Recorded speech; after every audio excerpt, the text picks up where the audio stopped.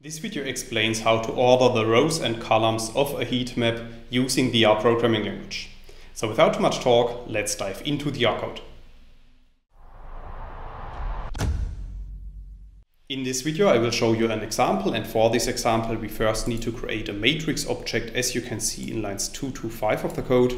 So after running these lines of code, a new matrix object called mymat is appearing at the top right of RStudio, and we can print this matrix to the bottom in the RStudio console by running line 6 of the code.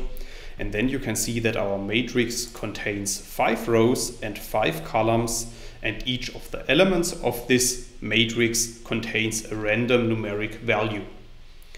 Now, if we want to draw a heat map based on this matrix, we can apply the heatmap function, as you can see in line 8 of the code. So after running this line of code, a new heat map is appearing at the bottom right. And as you can see, this heat map is not ordered because the column and row values are not sorted alphabetically. And one reason for that is that the heat map is also showing dendrograms at the left side and on the top of our heat map. So in order to avoid such an ordering, we may simply remove those dendrograms, and we can do that, as you can see in lines 10 to 12 of the code, using the rowv and colv arguments, and I'm setting these arguments to be equal to NA. So after running lines 10 to 12 of the code, our heat map is drawn without dendrograms, and as you can see, the columns and the rows are ordered alphabetically.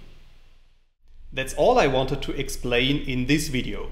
In case you want to learn more on this topic, you may check out my homepage, statisticsglobe.com, because on my homepage I have recently published a tutorial in which I'm explaining the content of this video in some more detail. I will put a link to this tutorial into the description of the video, so you can find it there.